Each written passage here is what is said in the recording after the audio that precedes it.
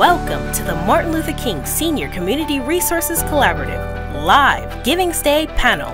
Here, we'll discuss the importance of community-driven philanthropy and how to adapt your developmental strategies so that your organization can thrive in these uncertain times.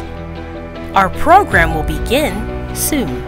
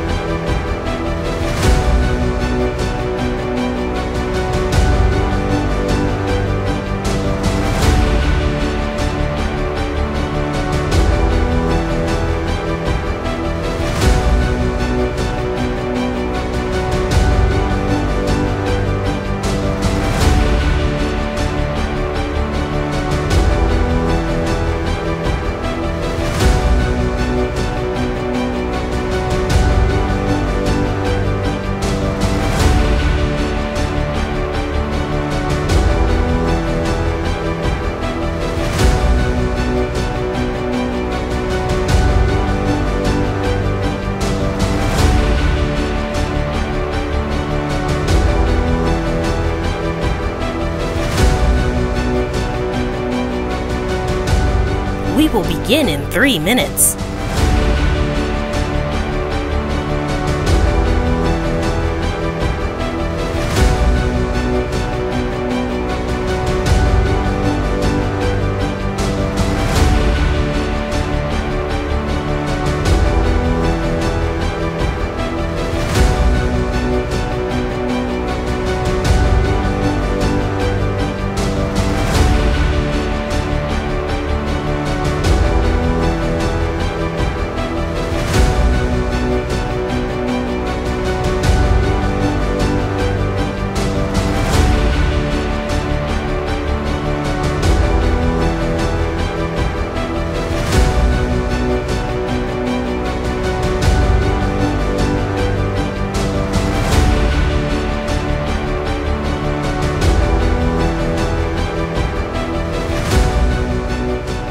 We will begin in 2 minutes.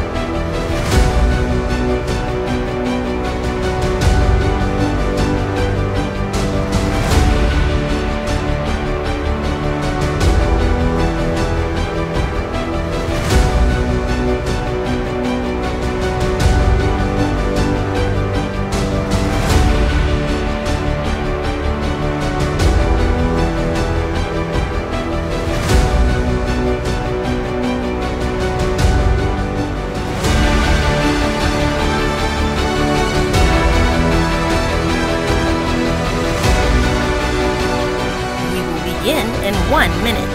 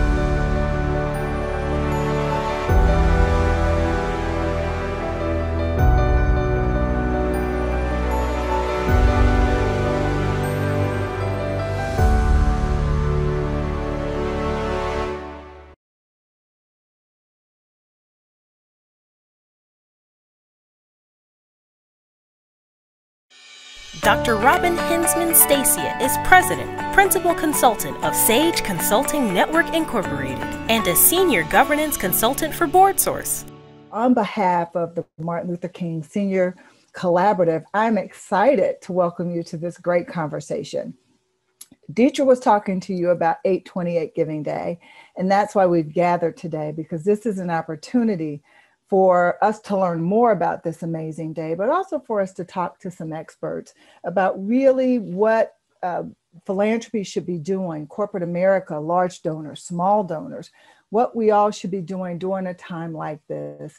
This is a great opportunity for us to have this conversation about 8/28 Giving Day, which focuses on giving to Black-led and Black benefiting organizations. This is a time when we really want to connect our giving to the moment and to the movement that is calling out for racial justice and equity.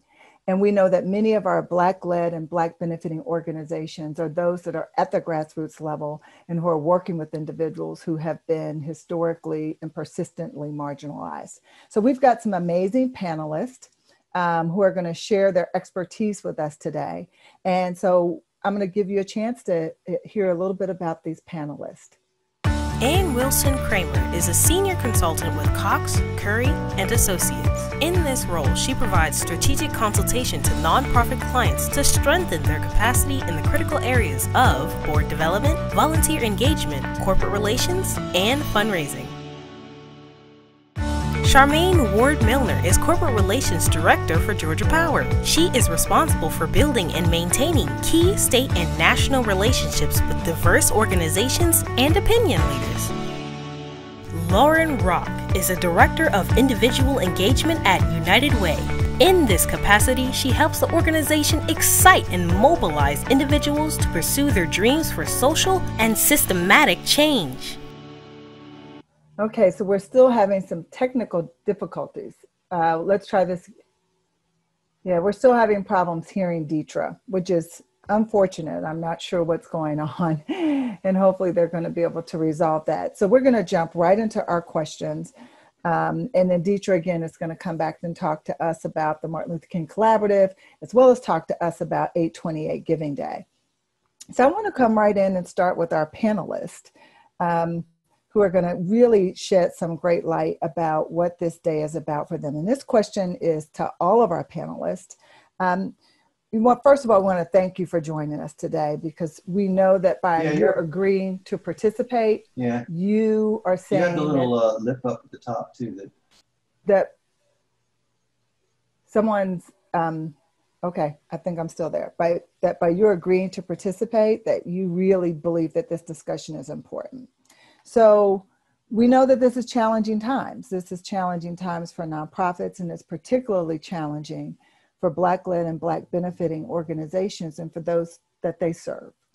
We know that many communities are disproportionately impacted by COVID, by the economic downturn that has resulted from COVID, as well as by what we continue to see as these brutal racial and social injustices.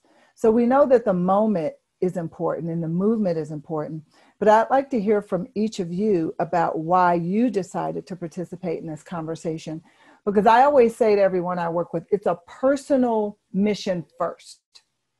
We have to feel that this matters to us first. So that's what we want to hear. Let's start with Lauren. Lauren, if you can share why you decided to participate in the 8/28 National Giving Day conversation and what this means to you. Absolutely.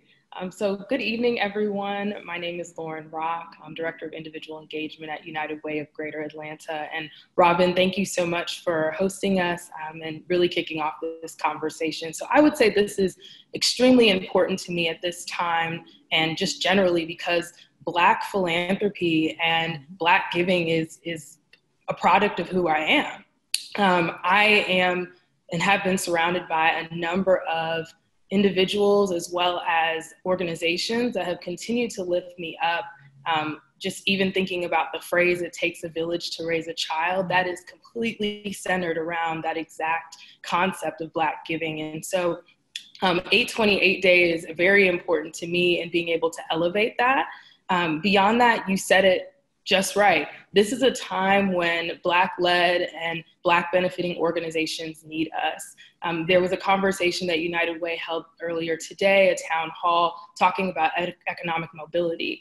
And one of the comments that was made by our experts on the panel was saying that truly businesses and organizations that are rooted in the Black community are what's going to drive, and being able to invest in them is what's going to drive that mobility, that strength, that empowerment. And so money, financial giving is the way that we make that change. And then lastly, you know, it's my being. I mean, I buy Black, I engage Black, and so why not continue to promote and elevate the ways that I see myself in the community, but also see Black people in the Black community being able to benefit our greater communities. Wow, thank you so much, Lauren. That was an amazing, I think the way that you connected that both with what's happening with the United Way as well as personal, because that's that personal piece that we're talking about that drives our work. That's what gets us up each morning. So thank you. I'd love to hear from you, Anne, who, you know, we all admire so much, and you're just such a pillar of philanthropy in Atlanta. And we'd love to hear why you said yes, you join in this conversation. Oh, Robin, thank you so much. And to you, Detria, we want to hear from you. But I do think this is sort of like what Lauren was describing. I am a white privileged person as a woman. And when I understood what 828 means, starting with Emmett Till, it's both humbling, but also catalytic as to why I am here. And like Lauren said, it is the passion that drives me, but it's more than passion. How do I listen? How do I learn? How do I think and meditate and pray about the kinds of things that I can do? And then how do I act? And so when you think about the whole reason for 828, looking first if this is a date for the death of Emmett Till, that it is the time when we had MLK. We were all doing the I Have a Dream. And then you look at Katrina, as we see Laura pounding on Louisiana once again. And then the date that Obama got to be nominated for the presidency. And then, of course, our young Black and giving back. It's how do we encourage philanthropy? How do we encourage philanthropy among white privileged people and Black people has been so important. So I come with both passion and purpose, but even more, how do we share and connect folks that have access to resources that can then provide those resources to those Black-led, Black-owned, and Black-founded organizations that are so critical to the success of not just our Atlanta community, but to the whole country. So it's not only do I feel so honored to be here, but I feel so grateful for the work that's going on that Detria, you're doing at the center. So thank you, thank you, thank you for this privilege. Detria Russell is Executive Director for the Martin Luther King Senior Community Resources Collaborative. This nonprofit was founded by the historic Ebenezer Baptist Church and seeded by Casey Family Programs to disrupt generational poverty by creating sustainable pathways to economic mobility and empower disenfranchised citizens through social justice reform. Thank you all so very much for your patience and just being flexible with us today as we get through this discussion. So as you can see, this is exactly why I appreciate the women who were here to support this event today, because even in small issues like that, they stood right in the gap for me to make sure we got off to a great start. So Dr. Robin Heinzman Stacia, again, a great friend of the collaborative, an amazing business leader, and just a supporter that we are privileged to have with us tonight. So thank you again, Robin, for kicking us off and making sure we stayed on track with our timeline and keeping our panel going. Thank you to each one of the panelists. Each one of you has been so supportive of me and the collaborative. I appreciate you each. And Cramer, I can't tell you how important it's been to have your friendship and support over probably more than 2 decades, although I hate to admit it, since I was a Spelman student in Atlanta. And so I am grateful for you to be here with me tonight. Charmaine, I've come to know and get to know through my corporate and my nonprofit career, and just your level of support and gracefulness in the nonprofit environment is just amazing. And Lauren, who I've recently got to know, and I'm excited about having you on the panel tonight because of the expertise and energy that you bring around giving in today's time. So thank you all very much. And Robin, I greatly appreciate you for kicking us off. And so I will turn it back over to you. I'm just grateful for us to be here today. And I'm poised and ready if you have anything you'd like to ask me as well. So thank you all. Okay, wonderful, Detria. And we'll definitely come back to you because we want to hear. Anne gave us a little bit on the purpose of 828 Giving Day, but we're going to want to hear a little bit more about that. So we'll save some time at the end for you to be able to provide that overview. Let's go to Charmaine next. Charmaine, we'd love to hear why you said yes to this conversation and what's your personal perspective on this kind of work. Thank you, Robin. And I also want to thank Detria and her leadership and my panelists. And I'm going to pivot off what they said. Lauren mentioned purpose, and then Anne came back and said purpose and passion. And I'm going to add to that intentionality, right? When I heard about Give 828, I said, are you kidding? I have to be a part of this. And I've already started telling people and asking people, are you familiar with this? Do you know about this? You need to get on board. And when I saw those pivotal dates that Anne just shared with you, I mean, it touched my heart.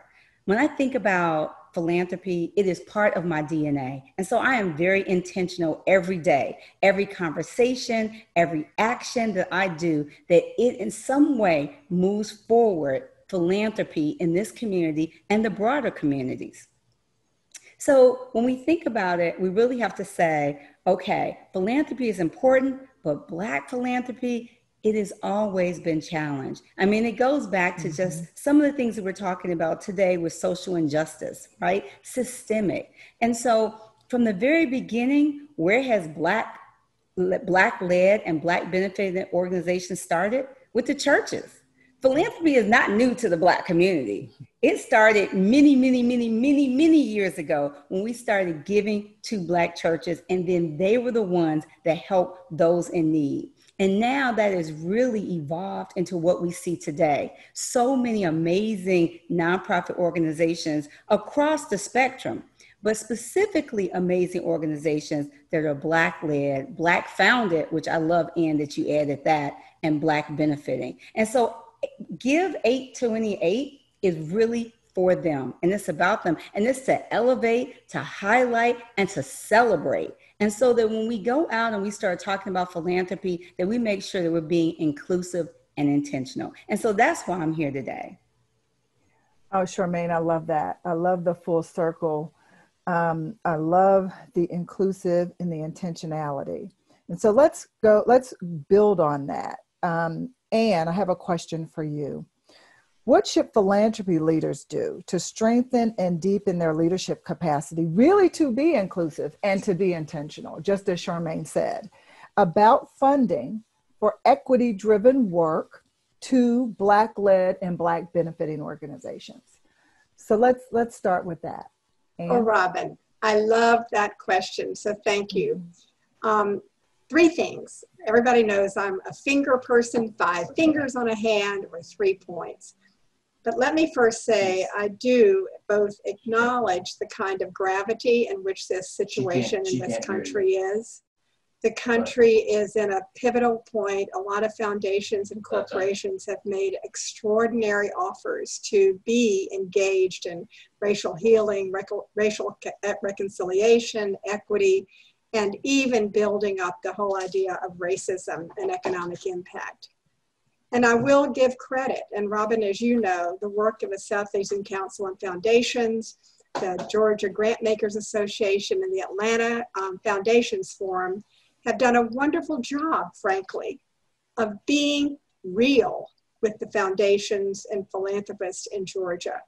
In fact, one of my favorite sessions was when our friend Nathaniel Smith with the Partnership for Southern Equity really told it like it was and made us all very much feel that kind of incense that in fact, most of the money that's a part of the foundations. And yes, Charmaine, even for IBM and for Georgia Power, has come on the backs of Black people, slaves, and how to claim that. And so as we think about the question that you ask is, how can philanthropy, whether it's philanthropists, foundations, family foundations, and personal giving from people, that there are really kind of three things, especially for foundations, that they can do. First is, very simply, 5% of your principal income is only the base. It is the floor, not the ceiling for which they can give. The second, of course, is pretty simple, is that you can really add people of color to your board and to your staff to build a real kind of talent pipeline so that you can't say, oh, there was nobody available or nobody experienced. No person of color, no Black person was available to do the job because they didn't have any kind of job experience as well as board experience. And of course, to me, one of the most important things is to really review what was written in those wills. I have a great experience where one of the grant committees that I get to serve on, we really reviewed those stipulations, and it said health, direct service. And we realized that race is a public health issue. So why can't we give to the organizations that working on public health related to race, as opposed to direct service? So it's kind of simple, right? Changing and listening to those stipulations of those wills that we think are sacred? No. How do they reflect today's environment? And of course, the fourth thing is that we create those advisory boards and relationships and cross the bridge of those two-way streets, two-way bridges, and begin to invite. I love Charmaine, intentional. Invite, welcome, connect, build trust, and therefore invest in those Black-led, Black-founded, Black-related kind of organizations that we know are critical to our community. So we're on the beginning of the precipice, but as you said, Robin, this is a two-way street. So when we go later in the program, I'm going to talk about what the organizations can do to cross that bridge, to cross that street, and so how we can begin to build relationships that will be long-term. So those investments are a part of trust and relationship and long-term investments. Wow, thank you, Anne. That two-way street is, first of all, a great analogy to what it really takes, which is a later question, but what it really takes to create, I just have to say, a sustainable donor relationship. So that's a tease for everybody who was thinking they're going to jump off the line early. Don't, because you're going to get some really good information. But right now we're going to take a pause for the cause, as we say, for a quick informational moment for you. So stay tuned. We'll be right back. Let's take a moment to recap the significance of 8/28 and why this day is important to all of us. 14-year-old Emmett Till was brutally murdered. Dr. King delivered his iconic "I Have a Dream" speech. Hurricane Katrina made landfall in Louisiana. And Barack Obama accepted the Democratic nomination for president. All of these significant events happened on August 28th. I am excited about this 8/28 National Giving Day, and I want you to be excited too. So let's get back to the discussion. That gives me chills to hear of the connection of so many important things that have happened in the lives of Black people within this country on 8/28, on that particular day. I want to remind everyone to please use your chat box to enter any questions or comments that you have. We're going to periodically go to the chat box. And if you have a question for any of our panelists, or even for me or for Detria, we're going to have an opportunity to answer those. So I've been watching the chat box, and at this moment, I'm going to check in with Detria.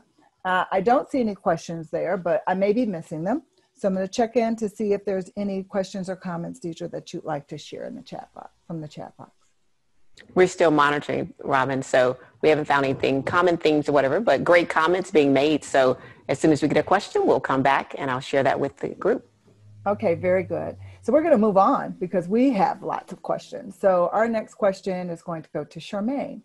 Charmaine, when we look at corporate giving and philanthropy donors, how can we get them to go beyond the corporate statement? I think we've been all, impressed and also apprehensive about the number of corporate statements that we've seen come out. And we know that it's one of those get on the bandwagon things, but we want corporate America, we want philanthropy, we want them to go beyond that statement and to really get engaged. So share with us what you think the elements are to corporate America joining this movement and supporting and including giving for Black-led, Black benefit organizations. Thank you, Robin. And I think that is a great question, but I am going to go at it from a little bit different perspective, because first of all, I just want to applaud the companies that are coming out with statements. I mean, this is a big deal. We have been looking at, when I say we, I've been looking at several statements, copying those statements. People are sending them from various companies and what they're doing and what they're saying. It's incredibly impressive. That's a start, because you have to be aware first. The first step to solve any problem, the first step to get anything done is to be aware of the problem. And now, because of everything that has gone on, we're seeing companies that are, my millennial daughters like to use the word woke, right? And I'm like, okay, but they are because it's this new awakening, right? And I'm going to use that word. And so we're seeing these statements that are compassionate, that show empathy, that are apologizing, and they're saying, we recognize what happened. We recognize, and Ann mentioned, that many of our companies were built on the backs, right, of so many brown and Black people. And to see that just in print, I think is a huge first step. So now you're saying, what's the next step? How do we pivot from there? And I think what we have to do is we have to give corporations and corporate foundations something to work with. And so that means nonprofit organizations coming up with their own plans around social injustice and how they think they can address it, how they think they can close the gap. And what that means is coming up with some innovative programming. Nobody wants to see the same old stuff that's been done because it hasn't worked. And now maybe there wasn't a lot of money, but there was some money, but it hasn't worked. So what can we do? And not to say throw the baby out with the bathwater, but what can we do in addition to what was already being done? So I think number one is coming out with innovative programming, initiatives, even virtual events because of the pandemic. That's what we have, the limitations we have to work with. And then number two, showing how those different events are impactful. What metrics are around them?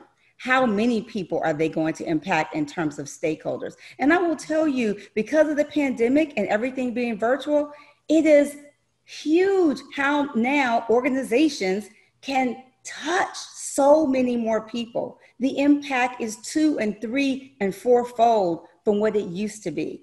But you need to be able to put that together and to package that and to present it to the corporate foundations so that they have something to react against and something to consider. So I think that's one of the things that nonprofits need to do. And the other things they need to do is take this time to get their house in order.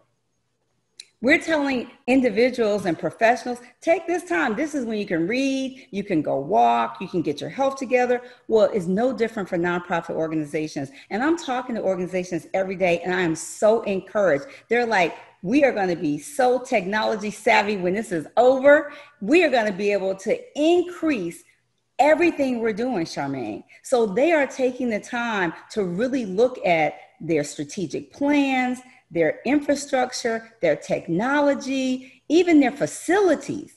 They are taking that time to come out of this better than where they started.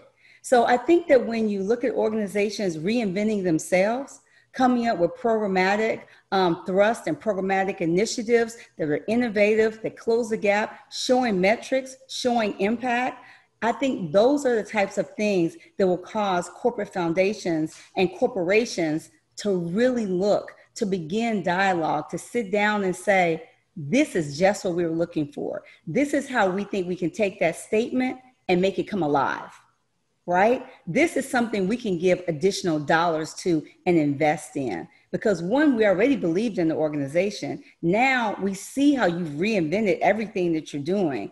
And you've come to us with this amazing program, or made the program that you had even better. I think those are the things that nonprofit organizations can do to help corporations and corporate foundations bring those statements to life. Wow, thank you. That was so much information. And I love basically what you're saying, that those corporations who start with their corporate statement of support have their hands up, and they're saying, we are ready to work. And as you said, whether they are awakening or they're on that journey, they've got their hands up to the community. And I hope that also means that they have their arms open to the community. But it is, again, going back to Ann, a two-way street. And you linked into that again, Charmaine, with the work that nonprofit organizations have to do as well. So let's go to Lauren now, who we want to hear more from you, Lauren, about the details of what nonprofit organizations do on their side of the street. So what recommendations do you have for Black organizations to effectively, I don't even want to use, to effectively become, I guess, much more competitive and better partners for these very important dollars, as Charmaine said, whether it's a smaller donation or whether an organization is elevating your donation to some sustainable level. And if you could talk a little bit about strategy, because that's really what they need, strategy for development and strategy for their fundraising. Absolutely. Another great question. I think, Charmaine, your comments were a perfect segue into this question. Mm-hmm. Yes. So Charmaine used a couple of words, innovation. We are all in the nonprofit sector here, and you've got to be innovative. You got to think differently. You got to be creative. And that can be a little scary. You know, we're so used to being in the same mode. And this time has really shaken things up for us and caused us to react. But there is a way that we can be proactive. And so I would completely encourage my colleagues and partners in the nonprofit industry, as well as our supporters, to be patient and also to be considerate of how these things are coming about. So what I would start by saying is, let's be real. You can be innovative, but be realistic.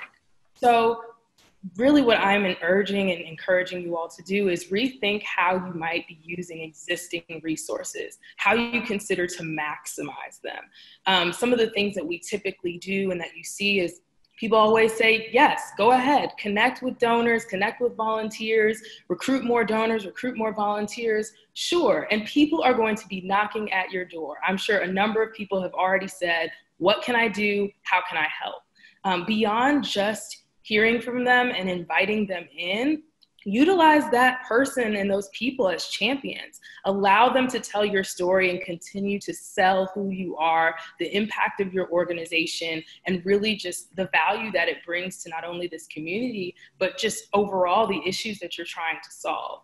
And so really that is going to give you an opportunity to leverage something very natural, and also will allow you to bring people in. It's a natural marketing tool, very organic, and a great way to make connections. Those ambassadors are invaluable. As you consider people connecting with you, talking about your work, you also want to rethink how things are happening in terms of appreciating them for that. I know in a number of the organizations that I've been involved with, people say, I don't know, I don't have a budget for incentives, I don't have a budget for recognition, but just think creatively. Some of the things that you might do for young and new donors during this time are really, really small touches. Being able to say thank you in a way that is unique and personalized to someone is a great way to just show that you were listening to them. And so I think that's a great opportunity to be able to do that, but also to be able to bring their connection back to your cause and drive them to continue to be motivated to promote your organization. Beyond that, Charmaine talked a lot about partnerships with the corporate sector, as well as potentially government and other angles of industry. And so I think the other opportunity that we have is to think innovatively and creatively about how we approach partnerships. All money is not good money. I want to say that one more time. All money is not good money. And so you really want to think creatively about who's coming to you and how they're continuing to advance your mission and how they can be a strengthened long-term partner, not just a short-term partner. So as you talk about strategy, Robin, I think there's a great opportunity for you and your team when someone says, hey, we want to do something more with you. Bring them in, invite them to just share, have a conversation about what that really looks like, and make that a relationship versus it being as transactional. And I understand that some of you are working with very lean teams. Another great opportunity to utilize volunteers, champions like Anne, champions like Charmaine, who know some of these partners as well, and being able to leverage the relationships that they have with some of these individuals as well. And then lastly, I would really just say and echo what Charmaine said about virtual experiences. There's an opportunity for us to do something different than what everyone else is doing. Your product is your mission. Your product is your mission. So you are delivering and offering something that is unique, even if it might advance, the great things that are happening or potential of the Black community. The way you want to deliver that service is unique for a reason. And so be able to think deeply and creatively about why you do this work and where that's at. For example, for me, a lot of times I think about the ways that I want to experience things as a donor. I give to other organizations, even though I work in the nonprofit sector. And so I think about what might I want? What might my friends want? What might my parents want? And really use that as a way to leverage. So really bringing it back again and rethinking those existing resources is great, especially if you're working lean. If you have some opportunity happen upon great grants, dollars, start to explore what is possible with those as well. And so I would say, you don't want to spend it all in one place, but there's a great opportunity nowadays to leverage the software as well as the different enhancements of a number of platforms. Think about your email newsletter. Think about how you utilize social media. People are really plugging into each of those spaces as well. And so how do you enter into that conversation? I spoke earlier about town halls. A lot of people are having conversations with subject matter experts as well as volunteers in their sectors. Find a way to connect and have people, again, share their stories and collaborate. You also can leverage dollars to continue to connect with other partners, and that's a great opportunity. I know some that people are thinking through recently is how you might partner with another organization servicing a similar need to maybe host a virtual 5K, to maybe host a virtual event, fundraiser. There are different opportunities for you to leverage those dollars in a way that, again, brings the community back together. And I would just say the last thing that I'll end on is I've been really excited about Black Philanthropy Month for a really long time. And one of the things that I saw posted on Twitter actually was 31 ways to give this month. And so I think the other thing is that we have to think about giving as a multifaceted thing. Yes, we want to, at the end of the day, get dollars, but it's a journey. And so you have to remember that there are several touch points that people are going to go on to be able to fully actualize and make that gift. So be patient, understand that you are planting seeds and that they will sow and will be very fruitful down the line. Wonderful, Lauren. That was amazing. One of the things I want to add to what you just said, I want to highlight, and that is don't leave your boards behind. My work is with board of directors, trustees of philanthropy organizations, and leaders. Quite often what happens is the executive director and the staff are way out ahead of the board. And you guys are deeply engaged in the work. You know who these donors are, these philanthropists are, who you're trying to make these connections with. Don't lose your board. Your board is also a resource. When you look at those folks around the board, they're one of your most valuable resources of the organization. Tap into them, give them assignments, teach them how to talk about diversity, equity, and inclusion. Help them to develop their own message. Bring training into the board. Give the board reading lists, videos, ways in which they can go deep. Carve out time during board meetings to talk about your work and connect your work to diversity and equity. And as Charmaine said, show the data, disaggregate the data, help your board to see how certain communities are lagging. Bring them along in this. And that's going to be one of your most important strategies for development, for networking, for furthering everything that Anne, Lauren, and Charmaine said, is when you've got a strong board working in partnership with you, you're going to be able to get a substantial amount of support from the philanthropic and the corporate foundation community. So I wanted to add that. And then we're going to take another very quick informational break, and we'll be right back. Hi, my name is Charmaine Ward-Millner, and I just want to tell you why celebrating 8/28 is so important, not just to the Black community, but to all communities. 8/28 is a day of celebration and a day of giving. 8/28 is highlighting and elevating Black-led and Black-benefiting nonprofit organizations. Why is this important?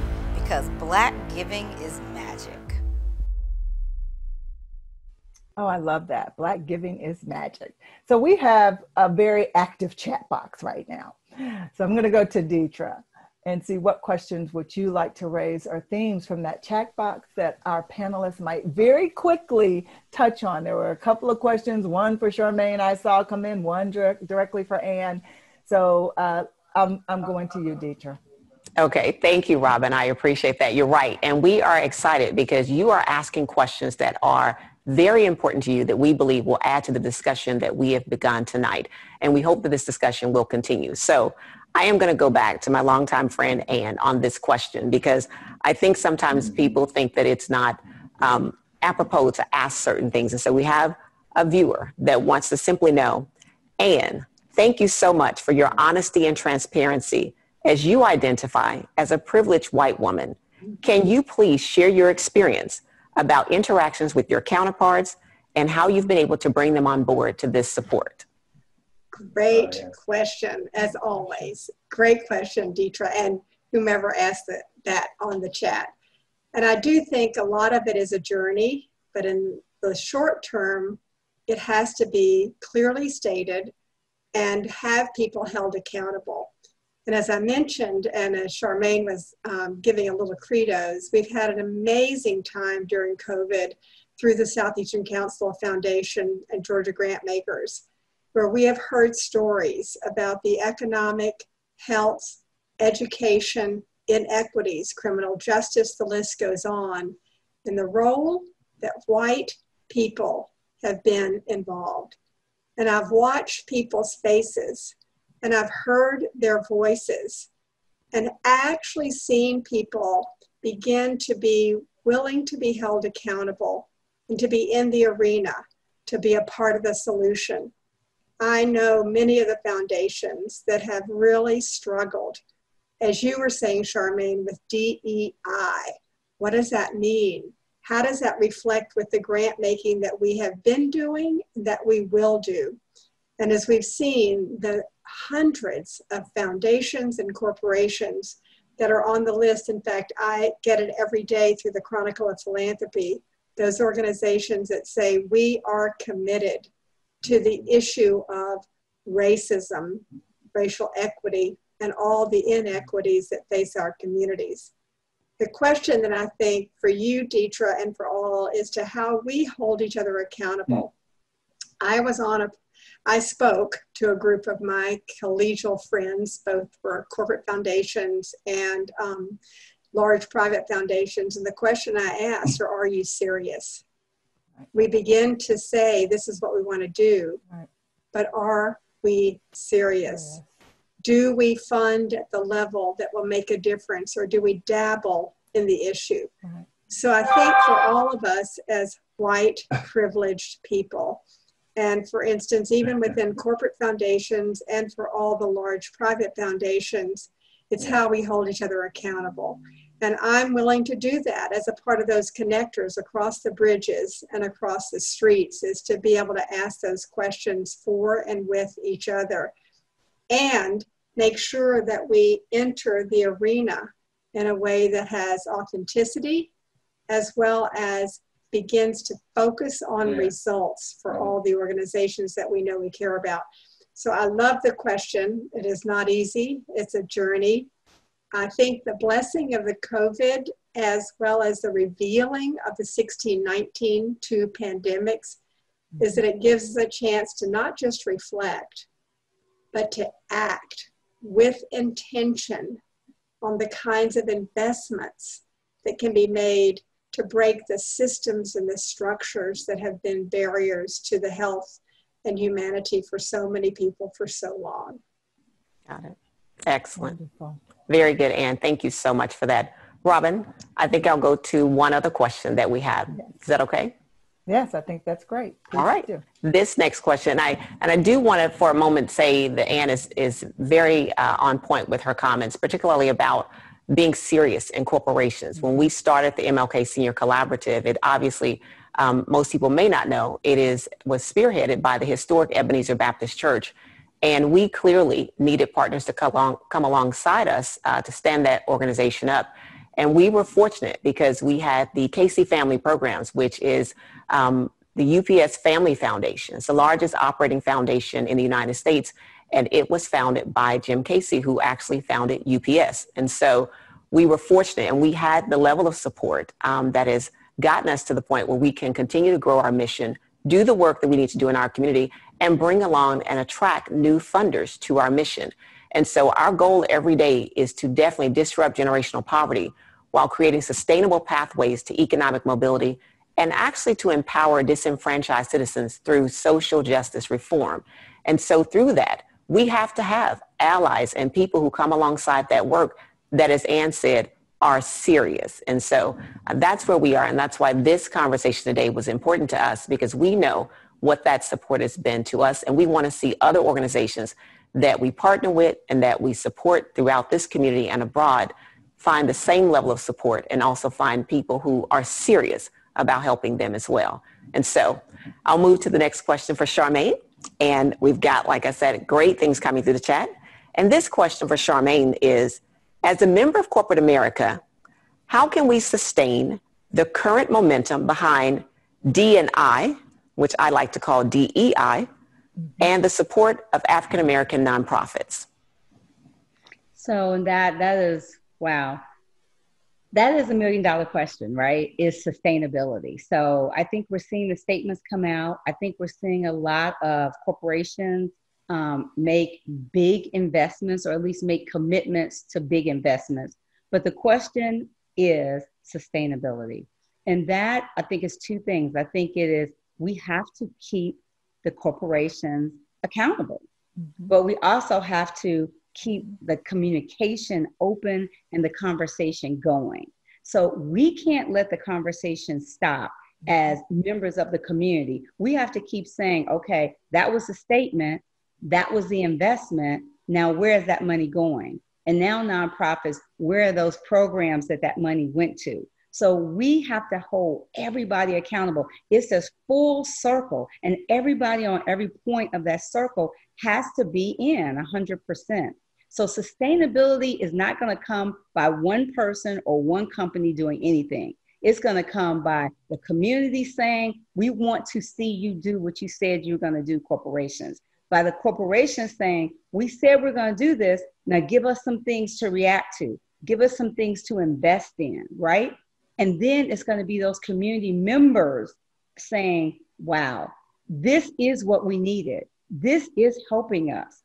This is helping us reduce food insecurity. This is helping us get job training. This is helping us get off the street. So we need to hear from all of those different groups to know that everybody is holding everybody accountable. And that's the way I think we can start to begin to see sustainability. But we can't let up off of anyone. Wow, Charmaine, I love that. You know, years ago, there was an article in the Harvard Business Review that reviewed corporate giving in international third world countries. And the key things that they found for really creating the change was what Ann said: A, getting serious and saying that we really are working to make a difference; B, staying in for the long haul, and recognizing that inequities that have been persisting for 400 years do not get better in 5. And so when corporate giving begins to shift, it is the responsibility of those they've been giving to keep them focused on the long journey that this change takes, but also to show them, as you said earlier, Charmaine, the data.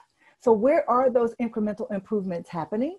So that even though we may not be reaching the goal, because many of us are very unrealistic about how fast change happens and about the impact that the dollars they invest can achieve over a period of time. And so no one is an expert at this. People are doing it, and when it comes to change, it's very variable.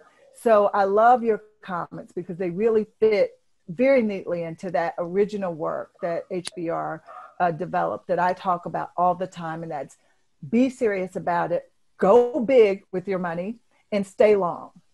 And for me, I think that's the key, and that's what we're hearing from you all. So Robin, can I?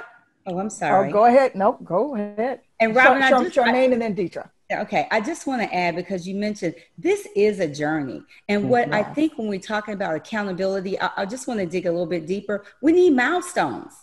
So we need milestones because nobody wants to just work and never feel like anything got better or anything got done. So we need milestones in this long journey so that a year from now, did we improve in the community? Did we improve the metrics? Did we improve the impact? So then year 2 and year 3, but we have to base it on the data. I mean, I think for so long we've had some data and we've had a lot of anecdotal stories, but now that people are becoming aware of what really has happened over years and years and years, and why we cannot just turn around on a dime.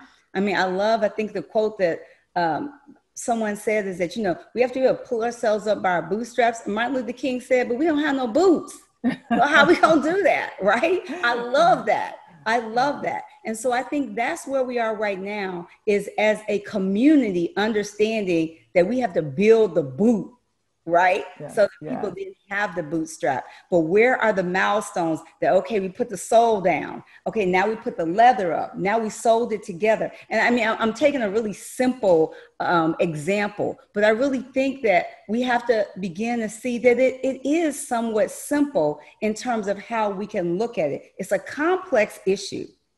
I mean, and it's all interconnected. But we need to have simple metrics, simple milestones, and we have to have open communications and dialogue between all of the parties. Absolutely wonderful, wonderful. And I love the reminder of the bootstraps. That's a great analogy. Detria, you wanted to add in on this. I did.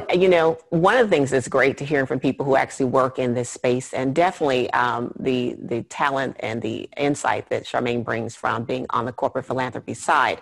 From the nonprofit space, the answer is right. She's dead on. We have to have milestones.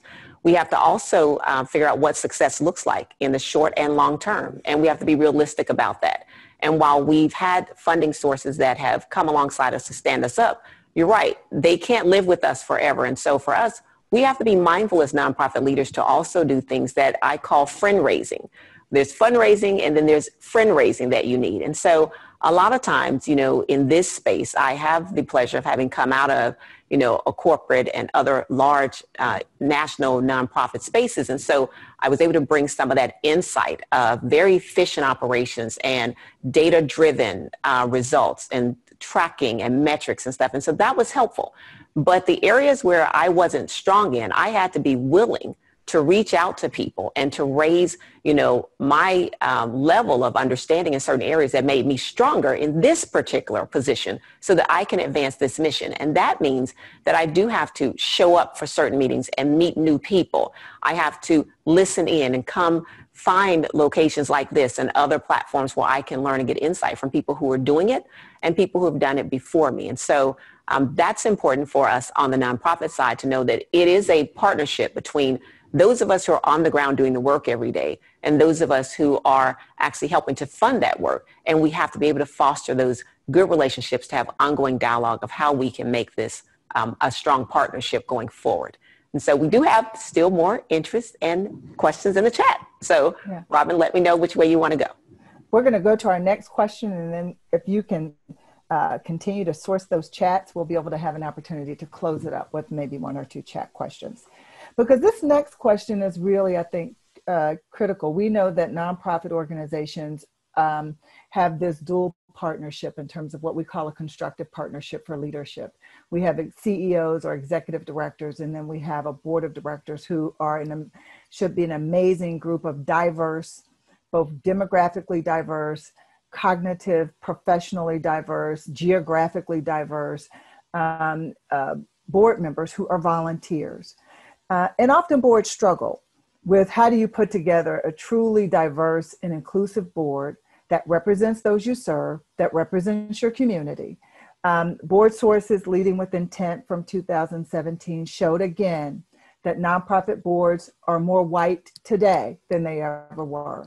In fact, our data from 2017 showed a decline in people of color on nonprofit boards over the data from 2015.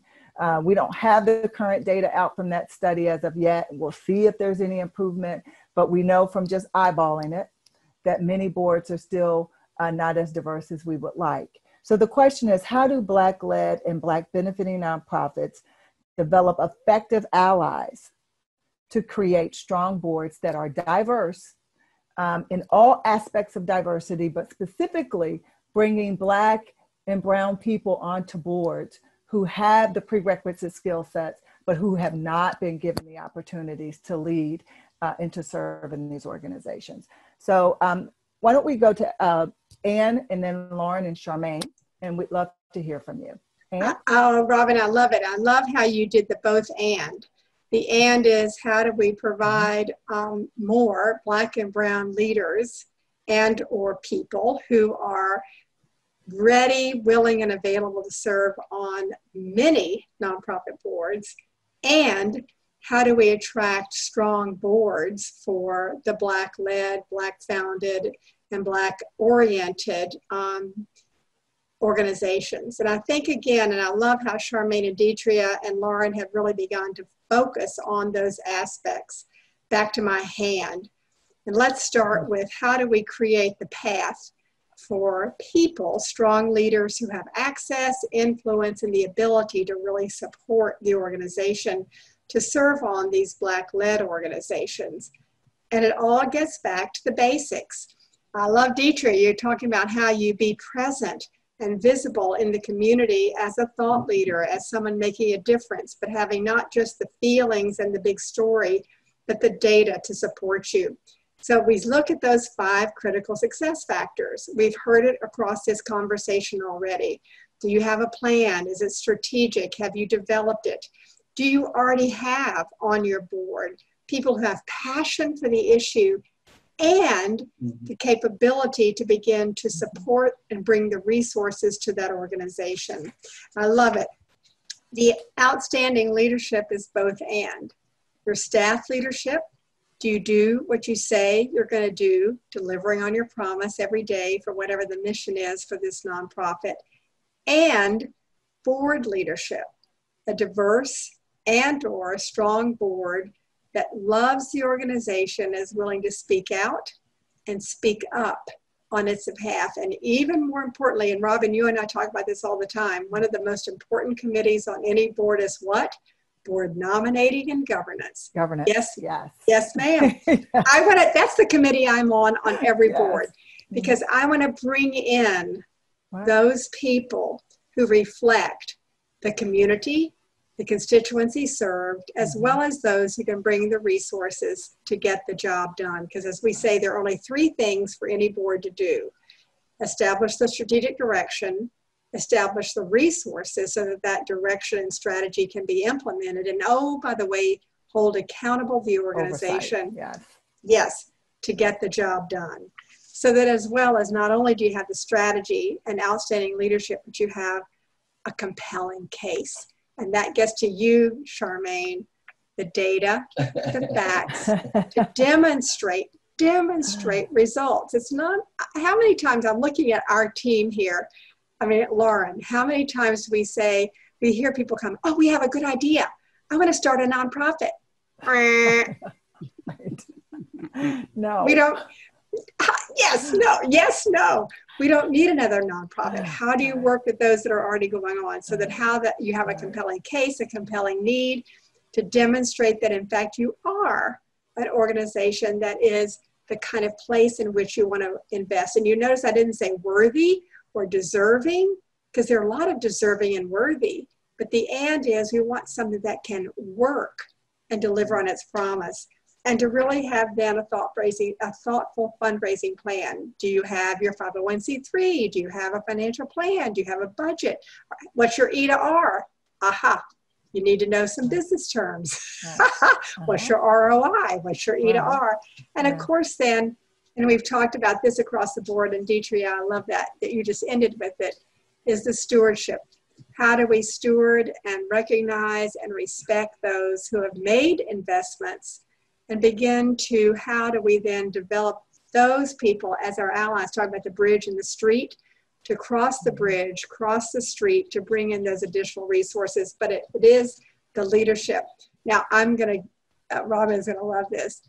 Do I read the Atlanta Business Chronicle? Yes, all the time. Yes. Do I see names in the news? Yes. Oh, I would like to have that person on my board. And then you go back to your board. Who knows whom? It's all about people accepting yes to people, people giving to people, people responding to people, and people bringing their passion for the issue to your organization. So it's not really rocket science, but it is the ability to deliver on your promise, both to your constituency and then to deliver on the financial accountability, as Charmaine was talking about, to those who invest in you so that they can, one, invest more, but also tell their friends to invest with you. Yeah, I love that, Anne. One of my best examples that I say to boards is when they say, oh, we can't find any young people, because of course that's the other thing. And I said, well, did you see in the Atlanta Business Chronicle, the 40 under 40? And those of you who are watching us from across other places in the United States, you have a business chronicle because they're everywhere. They do basically the same formula. So they give the same awards. They do all the same things. Most large cities have young leadership programs. And these, again, are people who have their hands up. They're saying, we're leaders. We want to be leaders. We want to volunteer. We want to make a difference. We want to have an impact. They're already standing ready to serve. And they are there for you to, as Anne said, look at them, see who knows who, or just meet them. That's what cultivating is about. We won't go through that. We'll have to set up another thing to talk about how do you really form your board. So let's go to Lauren, and we're just going to hear a couple of comments from you, Lauren, about effective allies to create an effective board. What are your thoughts about how that should occur? Absolutely. So I'll continue a little bit of what Detria introduced, which was you have to put yourself out there as well. So you have to start beginning to think about who is the ideal person to serve. And what do they look like? What do they do? How are they engaged? You can sort of mold and build that ideal profile and use that as an opportunity to build. Look at your existing board or very loyal volunteers and think about what is it about that person that I really enjoy and that makes me want to continue to work with them. So that's a quick one piece. And then the second, I wanted to add on to what you and Anne were saying. I would be remiss if I didn't talk about young professional engagement, because it truly is the key. I mean, we have to begin to think about how we source and cultivate young people through our organizations. I see so many times across organizations that I'm involved with, the same names, the same people being tapped for these opportunities. And to be honest with y'all, they're probably a little tired. So think about the different ways you really can think about engaging new energy to be able to source and support support. And there's a journey along that as well. You can think about an advisory capacity or think about ways that they can share those innovative strategies.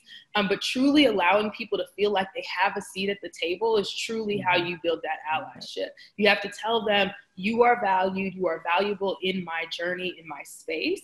And again, people just want to know that you care and that you're willing to listen to them. And then you can continue to think about how you mold and navigate that relationship over time. Wonderful. Thank you, Lauren. And that term, when you said profile, we like to refer to that as a board composition. And every board should have one, those of you who are listening, because it allows you to really identify what the matrix is of the current board you have. And sometimes board members, when they see it, oh, wow, we're all in the same age range. Oh, wow, we all live in the same part of town. Oh, wow, we're all in the same industry. Then you clearly know that you do not have a board that is both demographically, professionally, in any other way diverse. And it helps your governance committee and your nominating committee to be very intentional about the kind of board member that is that ideal board member for the 1 or 2 or however many board seats you have coming up, because others are rolling off of their term limits because you use term limits. So I'm just throwing in little things here that I think are yes, really Robin, I think you go to board development, but I do encourage, and I didn't say this, is to use a board matrix, yes, which indicates all the kind of assets, skills, and experiences you need, right, as well as those diversity assets that are important to you. And that's not just black, white, or male, female, right, or gender identification. It's demographics and right, skills, and how to be intentional. Back to you, Charmaine. There's so much intention to the invitation. I'm on a board now where I need a CFO. So right, I'm looking around at the Chronicle again for all the top CFOs. So I think it's all of that kind of, we laugh about our corporate background, but it does take a kind of really strategic planning for an organization to be valued and heard for an investment. And it is an investment into which people want to lay claim to the big results you want to deliver. Absolutely. So let's go to Charmaine. So I would have to tell you, I was like, yes, I have something to add, and Ann came back and said it. So I love when we think alike, but I'm going to just share a little bit more. And that is, anytime I'm on a board, first of all, Ann, I'm with you. I am always on the governance board. I'm probably the only person who like bylaws at all. I love bylaws. So, and the nominating committee, but specifically right, governance. But I always start with a skills matrix. And it's not just skills, but it's also demographics, right? So the first thing is to take a skills matrix and demographics and plot out every member on the board. What skills do they have? What are their demographics? And then see where you have holes. Where you have gaps is where you start with what board members you need. So now you understand what you need. It's much easier to be intentional, that word I love so much, about how you go out and find those allies. And so I will tell you, the next thing that I do is lean in on existing board members. Existing board members are your biggest advocates. They should be your cheerleaders for that organization. And if they aren't, that's really a time that we probably need to get them to go ahead and roll off so we can get somebody on that will be a cheerleader.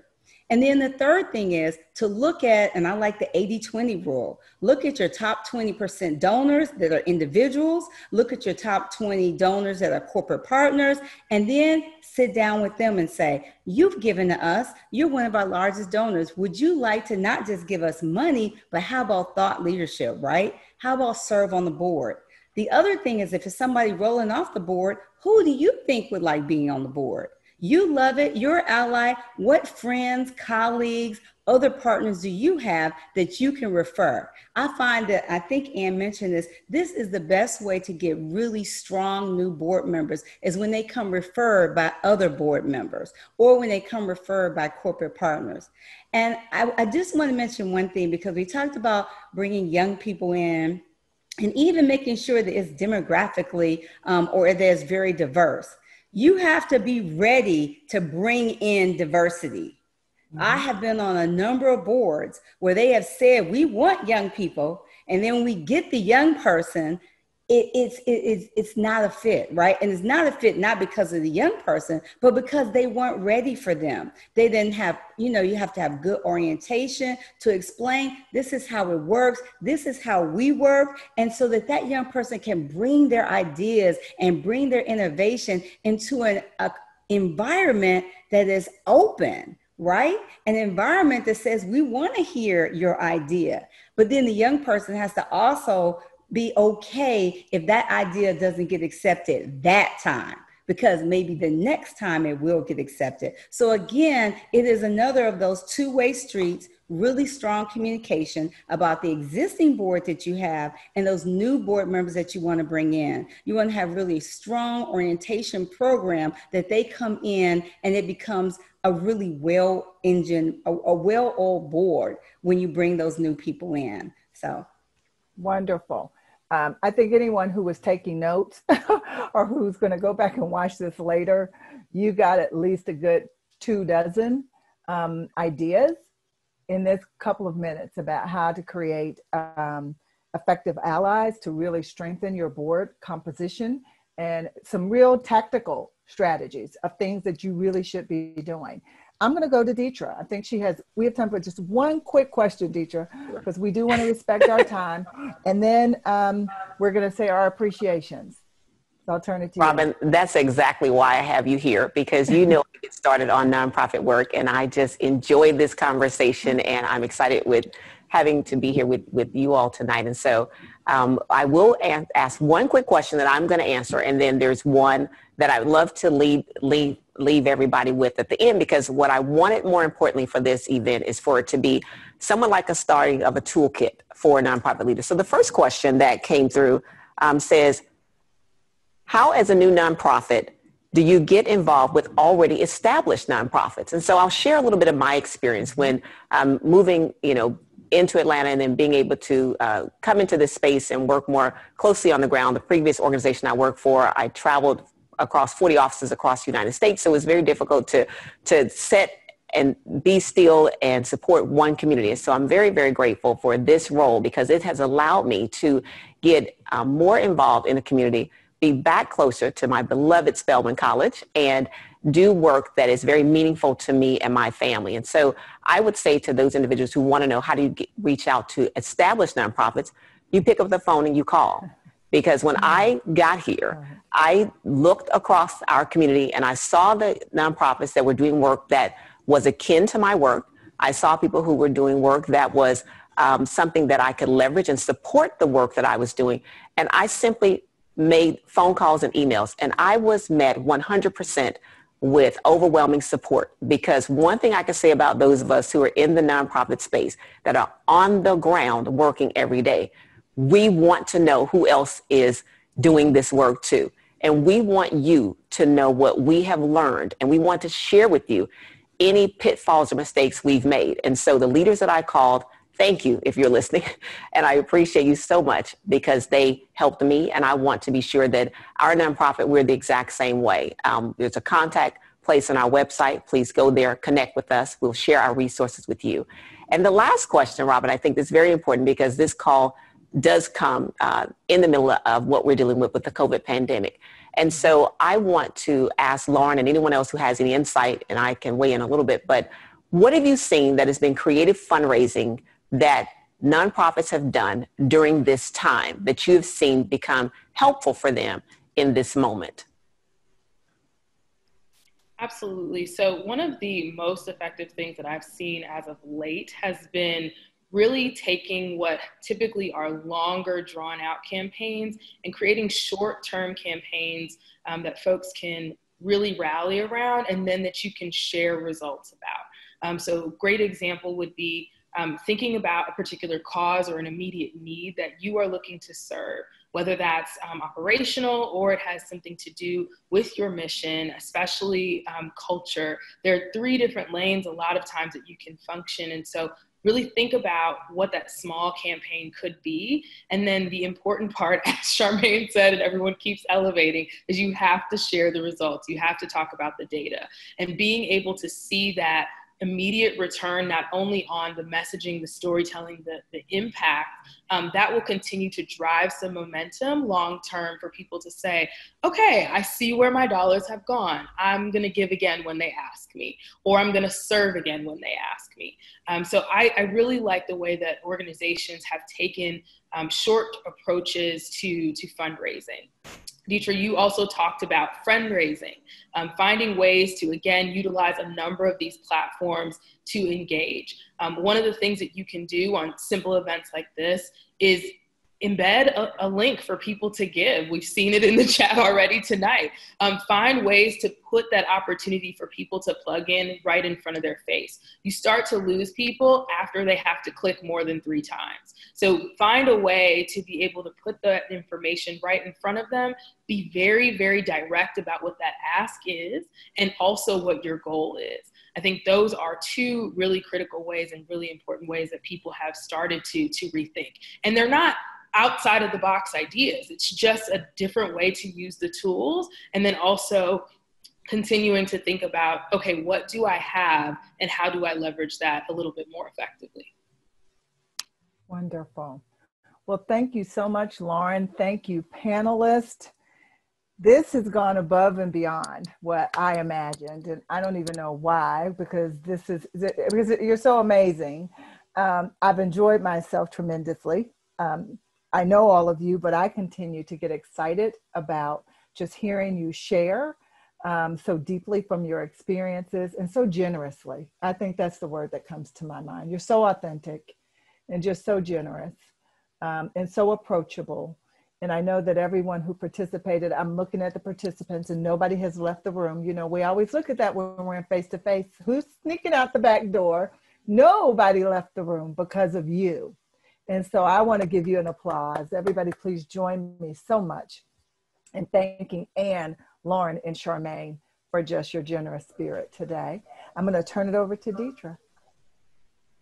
Thank you, Robin. I can't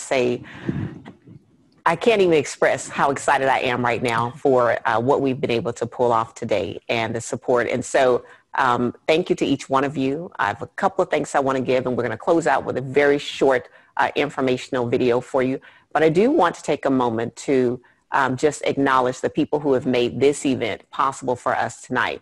It's been very important for us to pull this off and get it all together and make sure we produced a quality event that could be beneficial to our community.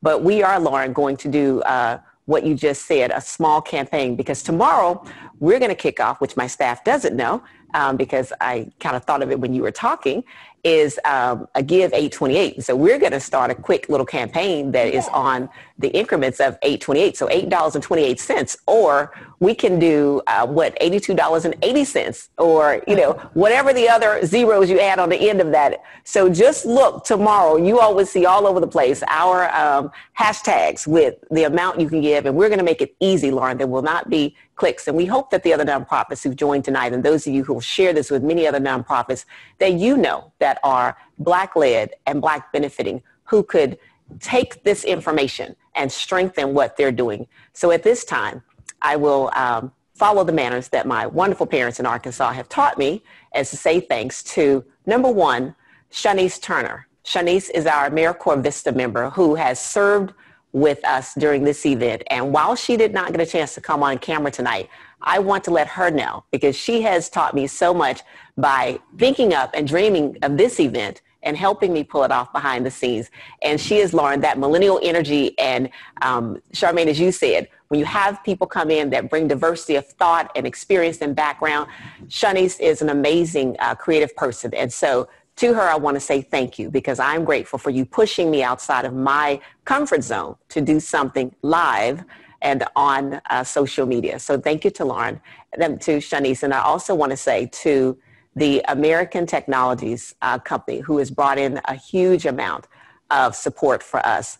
And they go above and beyond each time that they support our organization, and they are the result of us friend raising. And their company has supported our efforts and helped to make sure we are given AV support when we need. So again, I want to say thank you to you all. Be sure that you support tomorrow. Look into the organization that was started by Ms. Ebony Johnson Cooper, of the Young Black and Giving Back organization, and just the leadership that she has shown in spearheading this event. And so I want to give her kudos for this being the third year of operation, and what we can do to help support her work and get this date across the United States so that we're giving in monumental ways in years to come on 8/28 in recognition of the work that she created. So I want to say thank you, and we'll close out with a short video. And thank you all for your time.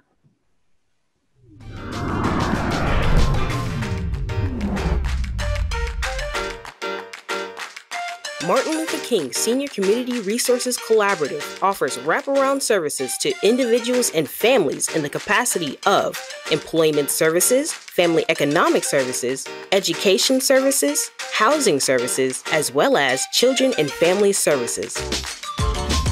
Today, we highlight a community outreach initiative of the MLK Senior Collaborative focusing on the COVID-19 pandemic in our community.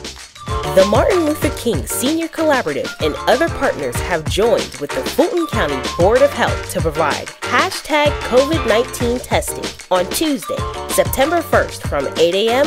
to 2:30 p.m. in the parking lot behind the MLK Senior Complex. Interested test takers are strongly encouraged to register today by visiting www.mlkseniorcollaborative.org for an appointment prior to arriving at the test venue. Embrace the push to donate today.